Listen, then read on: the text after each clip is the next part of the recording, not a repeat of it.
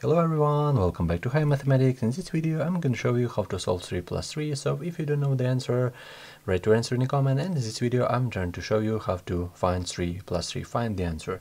So first of all, we don't know the answer, so 3 plus 3 equal to, for example, x. What we're going to do next? Let's simplify this a little bit. Let's bring this 3 on the right side, or on the left side we'll have that x minus 3 equal to 3. This is not good equation for us, so let's raise both sides to the second power. What we will have that x minus 3 to the second power equal to 3 square. So this is not good for us because we need to simplify this a little bit. Let's raise to the second power.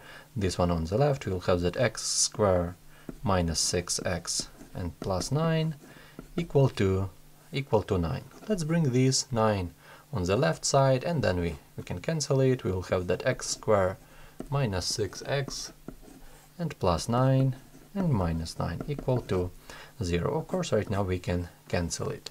So we have x square minus 6x. We'll have that x square equal to 6x. Let's simplify this a little bit. Let's raise both sides to the third power, because this is hard for us. If we raise to the third power, we'll have that x square raised to the third power equal to 6x to the third power.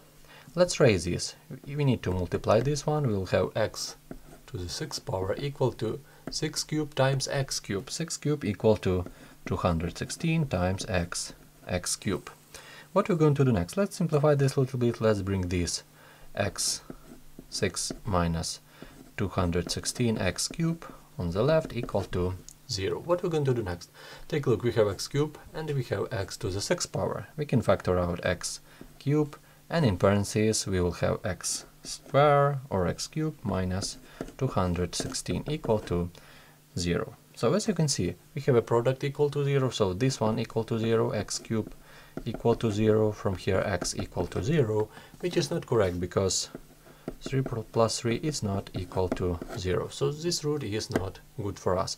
But we have the second one. We have x cubed minus 216 equal to 0. And from here, as you can see, x cubed equal to 216.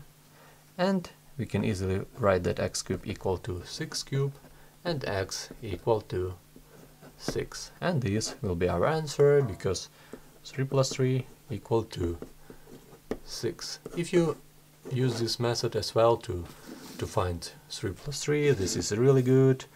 Write your suggestion, write your thoughts about this method. This is good, this is not good. And thank you for watching, and see you in the next videos.